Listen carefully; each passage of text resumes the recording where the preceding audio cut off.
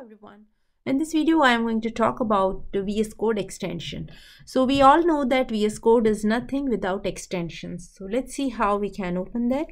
So I'm on my VS Code and you can go to view, click on extensions, and you will see that a panel open on the left hand side which is reflecting all the extensions which are installed on my machine. And you can also search for the new extension using this search bar. Now, it has extensions for anything. If you are searching for a color theme, color, or if you want to change a theme of your editor, you want language intelligence support, whether it is your debugging, connecting to Git, or even fetching details from the Azure. So for each and everything, you will find some extensions in this particular panel. So when it is about extensions, then it is obvious that a developer using VS Code as a primary development environment may have close to 30 or at least 40 extensions installed. So if you will look at my computer, you can see that I have around 47 extensions installed on my machine. And most of the extensions are very popular and keep getting updates. Now, what if there was a bug in an extension and due to some reason it is reflecting some abnormal behavior? In that case, that one extension can bring our entire VS Code down. It can crash your system itself. So how to figure out those? So basically what I'm trying to say is there are high chances that out of this huge list, few of them could be the bad extensions which can produce unwanted behavior. So in this video, I will explain how can we troubleshoot such extensions. So there are two different ways to deal with this. First one is you can go to each and every extension which are installed on your machine, click on that and just disable them. Once disabled, you can just verify whether your system is back to normal or not. If your system is back to normal, it means this was the extension which was the culprit. Now let's say after disabling this particular extension, still your system is not doing well. It is still in the same shape. It means this was not the culprit which was performing all those malfunctioning. It means you need to go ahead and again enable it. So this activity you have to do it for all the extensions which are installed on your machine. So if it is 3 or 4 extension, it is still doable. But when it comes to 30, 40, 50 or 60 extensions, it is not actually possible to do it because it's kind of a very tedious task. Now, second option is we should look for some automated option which can perform this activity for us. Disable the extension, verify whether the system is back to normal, and enable it back if the extension is not the culprit. Now, when it comes to automation, either we have to write our own tool, otherwise we have an option to use another extension in VS Code. And that another extension which I'm going to introduce today is bisect. So this is the extension which can rescue us from this. So rather than doing everything manually, we can just ask this particular extension to do this for us. So if we'll click on this, you can see that at the title that this extension is annoying. And definitely this is annoying. So you should not do like every 1 hour or 2 hours. It should be used only on the need basis. And let me tell you how this actually works.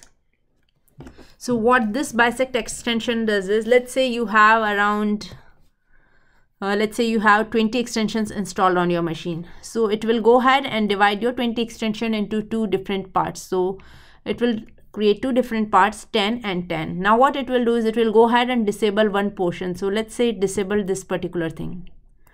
Then it will prompt the user that is your system normal now? Is it back to behavior acceptable? If you are saying that, okay, my system behavior is acceptable, it means there was culprit in this particular list. And if you are saying that no, my system is not up to the mark, it is still in the same shape, it means it need to work on this particular set. Now let's say you decide user mentioned that okay, my system is back to normal. Now it will again go ahead and say divide this particular into again 2 parts. So 5 extensions and 5 extensions. So this 5 again it will go ahead and disable it. Again it will prompt the user whether system is back to normal or not. If it is saying that okay, system is back to normal, then it will go ahead and again it will divide into 2 parts. So it will keep doing until it gets the single extension which can be announced as the culprit one. And that's the reason we are saying that this particular thing can be done in log n, because looking at the algorithm, it's a binary search algorithm. So let me quickly move on to VS Code again. And here you need to go to View, Command Palette, and select and type bisect. Click on this one and you can see that it is showing some dialog, and let me quickly read it. So bisect will use binary search to find an extension that causes a problem, and during this entire process it will show you some prompts and you need to respond it, so that this extension will get to know that how the system is behaving. So let me quickly click on Start Extension. It will load in few seconds. Now at the bottom you can see that alert is coming and it is asking that bisect is active and it has disabled 46 extension. Now initially it will disable all the extension and will ask you to see if everything is all right. So if you say that okay, currently it's all right, so I will click on good now. Now it will go ahead and it will disable 23 extensions, and it will ask you whether it is still, can you reproduce it or not. So you have to say okay, good. I mean, based on your conditions you have to say whether it's good or bad. Now again you can see that it is divided into two parts. Okay, so now this time only 12 extensions are disabled. So you can say okay, this is bad. So it means now it needs to analyze only those 12 extensions. Now as I said, it again divided those extensions into two parts. So 6 are disabled and 6 are still enabled. And point to keep in mind is you can disable this activity or stop this activity anytime by clicking on this stop bisect. So let me say this is bad.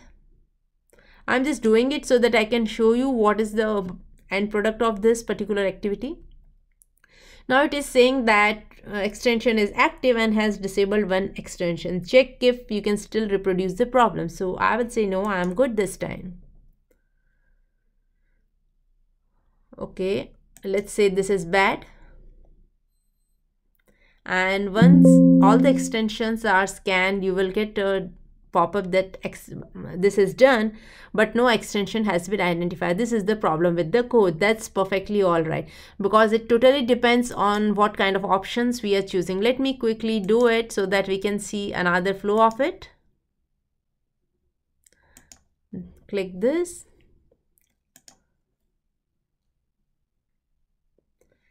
Good for now. This time I will say this is bad. So this is still bad because I want some culprit extension to come up.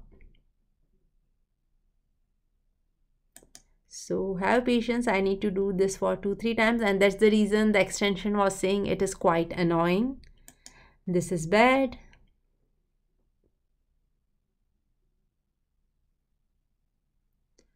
Okay, still let's say this is bad.